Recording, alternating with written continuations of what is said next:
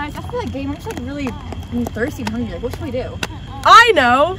Sheetz! What's up? Zoey Watson here with Olivia Dunn. Here's our Sheetz review. I got a pumpkin pie milkshake. A little disappointed in it.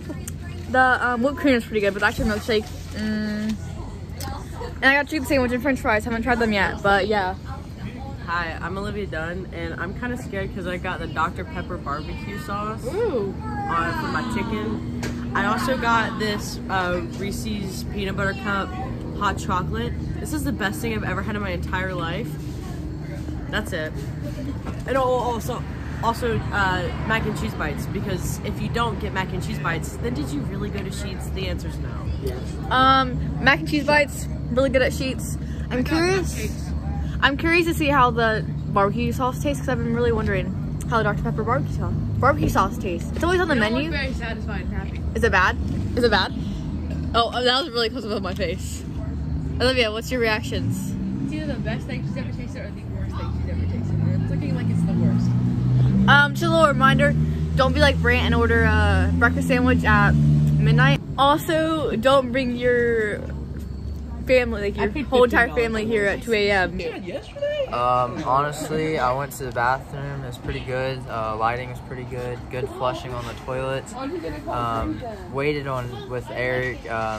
Cheese sticks, only cheese sticks. That took kind of a while, about probably 10 minutes. So that's a real bringer down. But all around the area is a little sketchy, but we won't talk about it. I'd say an overall score of about a B. The cheese sticks really did it. And the open sign across the way at 12:30 really also says something about this area, so I would just say about a B.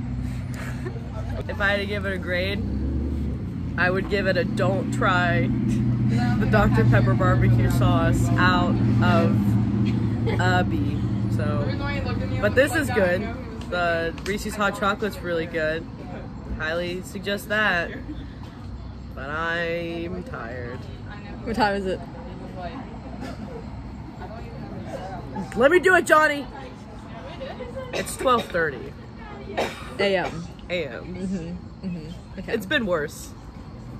Bye. Hold on, I also had an old lady in like a wheelchair thingy come up to me and Eric and like pushed us out of the way of this donut thing, and she told us that she couldn't read the letters, so they had to tell her what the word said. She said she didn't know what was in the donut, so she needed to know.